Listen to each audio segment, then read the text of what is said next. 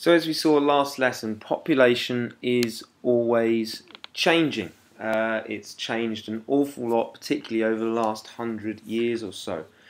But how do we measure population change? What are the key terms that we use? Just before we go into that, let's have another quick look at this interesting graphic here.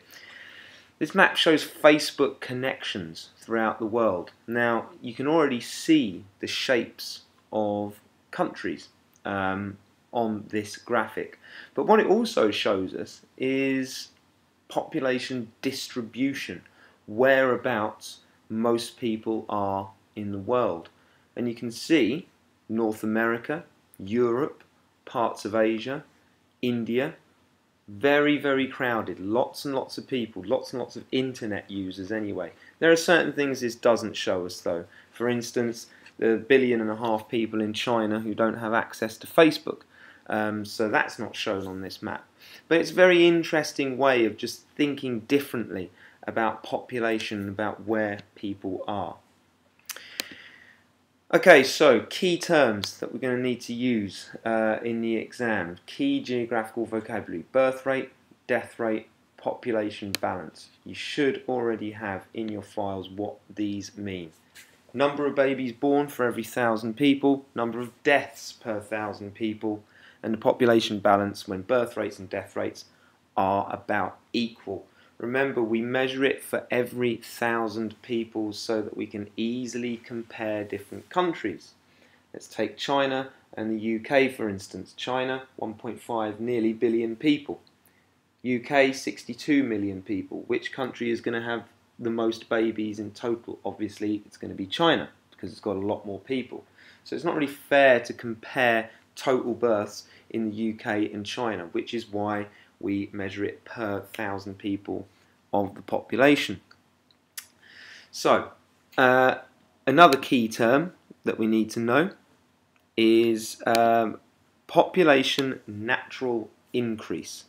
Basically means how a population is changing because of birth rates and death rates. Now don't be fooled by the terminology. Population increase can still be a negative number.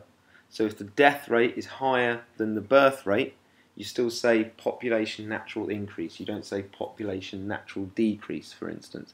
It's just one of those funny things that we just have to accept.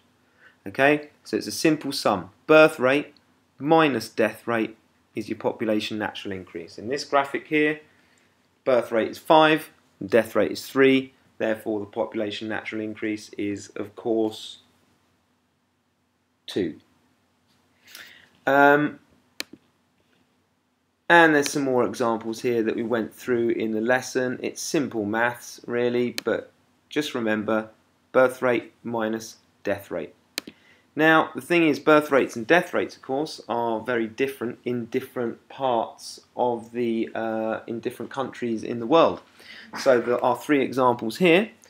Poland has a birth rate of 9.99 babies per 1,000 of the population, and a death rate of 10.01 per 1,000 of the population, which means it's population balance. Okay, it's minus 0.02. So for all intents and purposes, they're balanced out.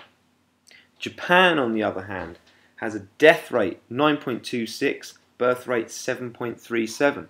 So that's quite a significant negative population natural increase. It's actually a decrease, okay, minus 1.89. Then we have Uganda, and you can already see the very significant differences in the numbers here. A birth rate of 48.15 per 1,000, a death rate of 12.32. Their natural increase, 35.83. Okay, so this graphic here just shows you some of the key differences. If you want to, pause the video, you can work those out for yourselves and then start to look for the patterns. Okay, so if you are going to do that, pause now because I'm just going to quickly talk about what those patterns are. And we're back. Right, so if you've worked out the natural increase for each country, you would have ranked them. Now the key pattern that you're going to notice countries like Bangladesh, countries like Iraq, countries like Niger are going to have very high natural increase. Okay, the smaller numbers, Germany, Denmark, okay, right down the bottom. So you can start to see the link. What's the difference between those two groups of countries?